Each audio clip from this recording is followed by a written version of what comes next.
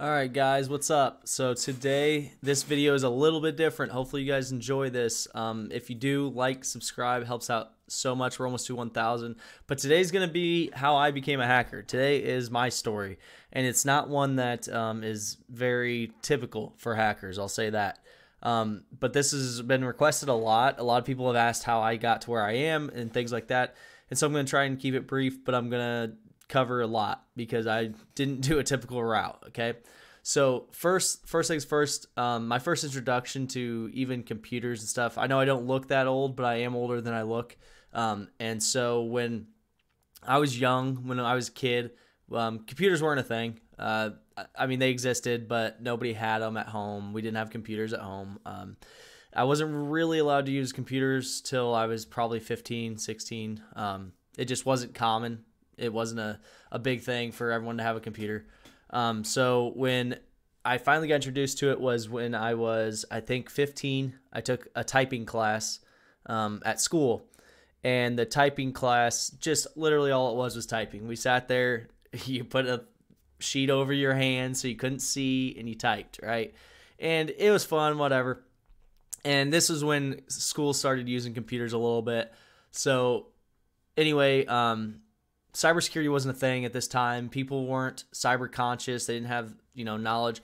So whoever set up the computers at the school didn't pay attention. And down here at the taskbar, all I did was look at it and I was like, huh, interesting. There's this weird program. And I believe it was VNC at the time. I can't remember. But anyway, it was a remote desktop program. And it allowed me to connect to every computer in the school and remote desktop in. I didn't know what I was doing, but I was taking over everybody's computer. I was taking over the principals and stuff like that. I don't know. I can't remember if I actually got in trouble for it or not. But this went on for a few weeks where I'd be in typing class and all of a sudden everyone's computer's going crazy because with, what do you do when you're a kid? I was messing with their mice while they're trying to type and, just whatever. So that was my first hack, if you will, right? And so from there, I was very interested in it. I started doing more, I was big into video games, so I started doing social engineering to try and get accounts, right? And this is highly illegal now. But back then, I wouldn't say it wasn't illegal. It was definitely illegal, but I was just a kid and didn't know anything, right? So I would never do this now. But what I was doing is, like me and my buddy, we played WoW. And so when we played WoW, we would see people that, had all this stuff in WoW, and we didn't want to waste our time doing it because we're lazy. And so we'd call Blizzard, and we'd sit there and we'd tell them, hey, I changed my email, my this and that, blah, blah, blah. And we'd get them to give us the account. And this happened a handful of times where we'd get the account and we'd just take their stuff and then give the account back. We didn't want the account. We just wanted the stuff, right? The money. So that was kind of my first introductions to it. And then I grew up a little bit, went to, finished school, and I knew I wasn't going, at the time, cybersecurity was not a job. Pen testing wasn't a job. I mean, if it probably was somewhere, but this hadn't been, there was no book on it. There was no like, hey, when you graduate, you can go do this. Like, that was never a thing. Cybersecurity degrees weren't a thing, so I couldn't go to school and get it. The only degree when I was going to college was computer science, and I did not have any interest in computer science. So I went to college. I played basketball in college, and when I got hurt my first year, tore my knee, and lost. I didn't lose my scholarship. I finished the year, but I couldn't play anymore for the rest of my life. So when that happened, I always wanted to join the military, so I joined the military. And when I did, this was my first career because one of my summer gigs was lineman. I worked with linemen. I was not a lineman because lineman takes a long time to be.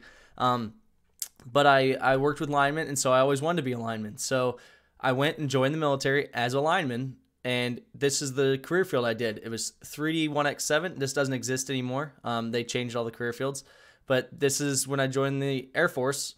Here's what we did. This was my tech school, right? So this is pretty cool. Something I'm really proud of. Every cable dog I've ever met has been a hardworking person, typically.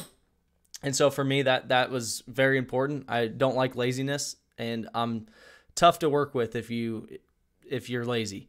So you can see we did towers, we do poles, we do a lot of things. This is some of the cool stuff we got to do. We learned rappelling, we got to do all kinds of stuff. So this is just the tower portion. But yeah, this was my first career field in the Air Force, and I did this for years. Then I was a lineman on the civilian side for a couple of years, and while I was doing this, I was interested in IT, but I didn't have a way to dive in. I worked for a telecom company, and when I was working for them, I was actually able to kind of work on some of the computer systems inside the central office. When I did that, I started to gain interest more. And then from there, I knew the basics. I started learning Linux and things like that. And then I went over and I took a tour with DISA. So I took a year-long tour, and all I do is I travel the world, and I went to 12 countries, 49 states. I traveled nonstop. I traveled the world, and all I do is install for them. So I take a server, plug it in, log into it real quick, make sure it's up, and boom, hands off, right? But what I did differently than a lot of the other guys is every time someone else would be in there, like a vendor, like someone that works for HP or someone that works for, Dell or something, would be in the same server room as me, I would be like, hey, can you show me a few things? Can you do this? And they say, yeah, sure.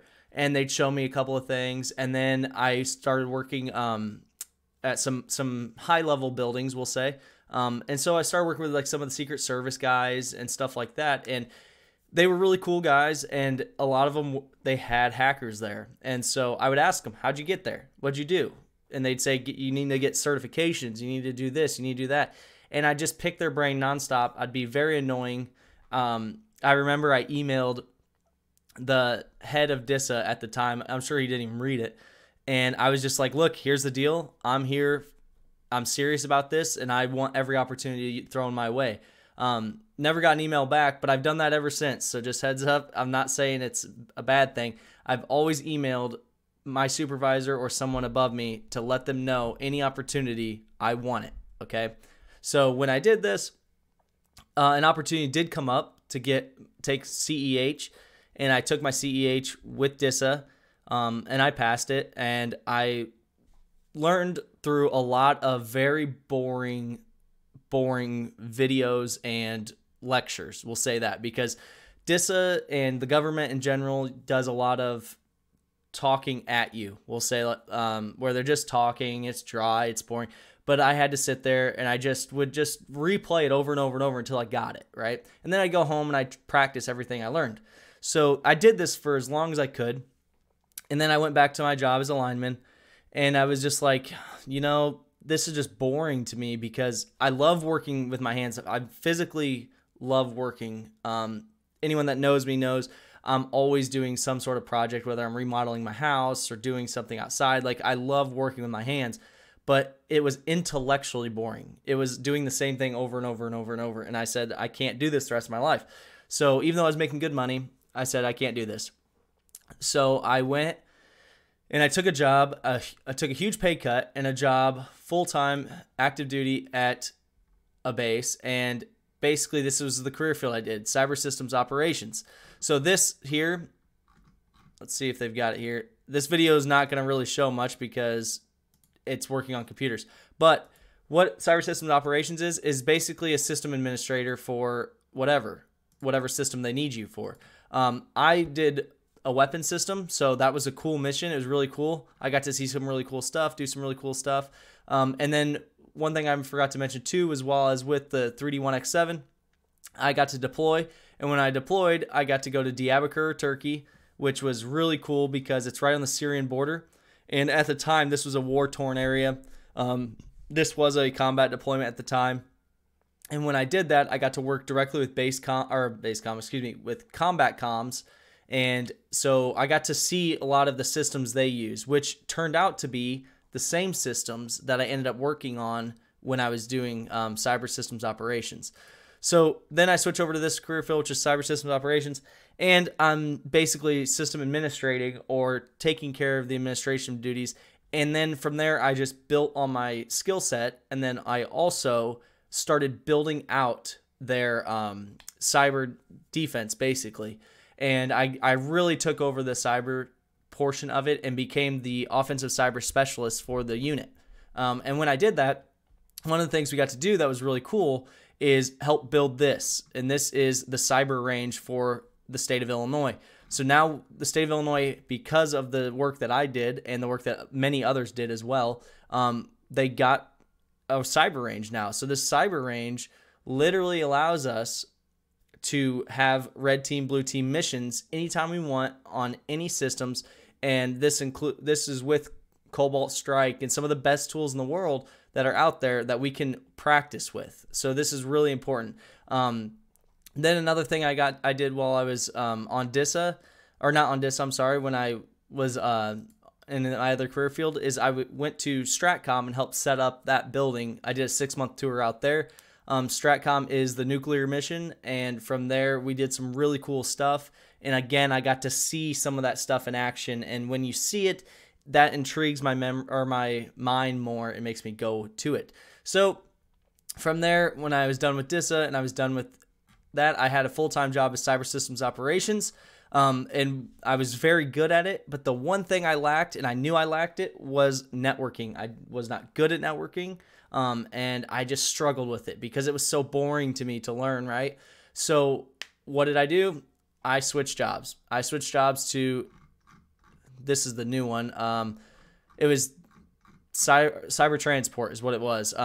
They changed all the career fields. That's the only reason I don't know the numbers now. But so I changed to cyber transport, which is networking. And I stayed in the same shop. I did the same, I worked on the same systems, but I was now the network technician. So I did this just because I need to learn the networking. It's something I need to do. So from there, I went ahead and I started building, again, my resume, my skill set, all of this. And the entire time I'm doing this, I also was doing I'll show you here. I was doing not a mission, but I was doing a program called Cyber Patriot, where I would go to high schools and I would teach kids cyber defense, right? I would teach this, and that made me even better. That's what made me grow more, because when you're teaching, you have to really know your stuff. And so I had to learn more than I normally would, right? So going through all this is years and years and years of me just learning security. Now, the reason I harp on my channel about learning the fundamentals is because if you learn just security and then someone goes, hey, this is happening or whatever, you have no idea what that back end is doing, and that causes you to go, crap. So you need to know how systems work in order to secure them. So that's why I harp it so much on my channel. But so from here, I taught Cyber Patriot for quite a few years. I can't remember how long, because they ended up shutting it down during COVID. But so yeah, so this is how I learned to teach, basically. And then from there, one thing I learned from the way I learned it was basically there is no videos out there that, I don't want to say dumb it down, but make it make sense for people like me who didn't grow up in IT. So that's been my goal on my channel, is to make it make sense for people that don't have IT bred in them. You know, I worked with a lot of guys that went to STEM schools where they just basically learned cybersecurity their entire life. I didn't have that. No, I don't want to say I didn't have the opportunity, because I probably did. I didn't do that, right? So from here, once I was here, I built my resume out. I was offered a lot of teaching jobs at some pretty big universities and things. I was offered, but it wasn't my passion. My passion was to keep pen testing, because at this time, I was doing pen tests for the state of Illinois. I was doing a lot of things like that, red teaming, blue teaming, purple teaming stuff. I was winning competitions and stuff, but the big thing for me was I wanted to keep my hands on the keyboard. I did not want to teach, because as soon as I start teaching 100% of my time, I felt like you're going to start losing the real world skill set. So I did not take any of those positions, and I ended up waiting until the correct position came up, and I took a cybersecurity engineering position, which is where I'm still at today. I love my job more than any job I've ever had in my life. and I'm extremely happy. So that's how I became a hacker. Now, a lot of that may not seem like it's necessarily hacking, but it is, because during this, I'm teaching hacking, or I was teaching hacking during this. I was doing competitions during this. I was running pen tests for, the state, for the different companies. And during this, a lot of what I did was, because I didn't have a cyber position yet, a lot of what I was doing was I would go to local companies and I would say, hey, I'll do a pen test for you. When I'm done with that pen test, all I want is a letter of recommendation. And I would take that letter of recommendation. So when I went to go apply for a cyber position, I didn't feel like I was underqualified. I felt overqualified. I felt like I have years of experience. Just because it's not experience with a company that you guys know doesn't mean it's not experience, right? So when I went and I applied, every company I pretty much applied for thought the same thing, because I had proof. I had letters of recommendation. I had videos. I had everything I needed to say, look, I know what I'm talking about, and here's my skill set. And I could back that up. So that was a big thing for me when I was coming in. Is a lot of people ask me, well, how do you get experience if no one will hire you? You can get experience all day long if no one will hire you. And luckily for me, I had a system administrator job, and I ran a cyber defense team. So for me, it was pretty easy to validate that experience, because I did do the cyber portion. My title was offensive cyber specialist. So people knew that I knew what I was talking about. But I noticed a lot of people struggle with that. They say, I can't get experience. I can't get experience. And that's just an excuse, in my opinion, because you can always get experience. You can go down the street to your mom and pop shop, offer to do a pen test. You can get on Try Hack Me and do some of the hard boxes. You can do whatever you want to do, and you can get experience. You can go on LinkedIn and start taking their tests and that validate your experience. You can do a lot of things, but a lot of times it's harder than you think. I had to grind for years of just grinding for no result at the time, right? Like, it's not like I was grinding, learning something and going, oh, perfect, I've got a skill set, I got a new job. I grinded for years with nothing to show for it, and technically, because I just wanted the knowledge. It was something I enjoyed. It was something I loved, and I loved hacking. It was addiction. I got so addicted to it that I had to actually pull myself back a little bit, because I was too much into it. It was almost unhealthy. So keep in mind, guys, that when you're doing this stuff, it should be enjoyable. Not necessarily an addiction, but it should be enjoyable. That's the short version. I know it's a little longer video, but that's the short version of how I got to where I am. I've done multiple tours around the world. I've worked in some high-profile buildings, some high-profile missions, and done some pretty cool stuff. And when I did that, the entire time, the key takeaway was I always went to the guy that's above me, or the guy that's where I want to be, and I always asked him, how do I get there? And every time, even if it wasn't a good answer, they gave me an answer. And so I always looked for the next step. And I do that today, and I will always do that. So take that away, guys. Hopefully that helped you guys. I know it's just kind of my story, but it's not the typical one. Most people go to college, go to this, go to that, get your certs, blah, blah, blah. And that's all they do. I purposely didn't tell you guys when I got certs, when I got my degrees, any of that stuff, because that stuff didn't matter in my career.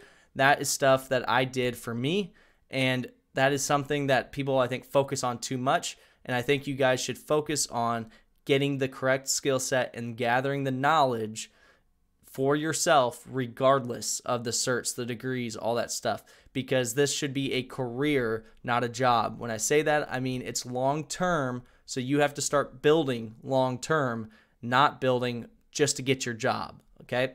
So hopefully you guys liked it. Hopefully that helps you guys a little bit. Hopefully it helps somebody. I appreciate you guys so much. Again, if you guys could, please hit the like button, subscribe. Thank you so much, and hope you guys have a great day.